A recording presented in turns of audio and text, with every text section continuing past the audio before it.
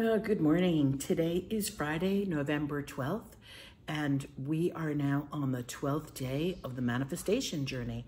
Time seems to be going by very quickly. And so for the most part, we've been extremely conservative in our manifestations. We've been using techniques that are familiar. We've been using affirmations, we've been using creative visualizations, and the most important thing is that you pay attention to your self-talk. And today we're going to introduce something that is a little bit unique, used throughout history, going back to the ancients, biblical references to this. So we're going to use a little bit of magic.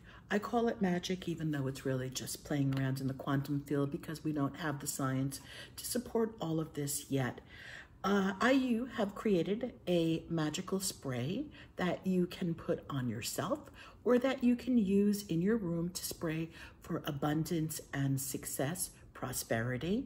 This spray can be added to a base oil, or it can just be added to water, which it is right now. So this oil is designed specifically to enhance abundance in your love life, abundance in your prosperity, abundance in your attitude. So whatever you choose to use it for, it is an enhancement.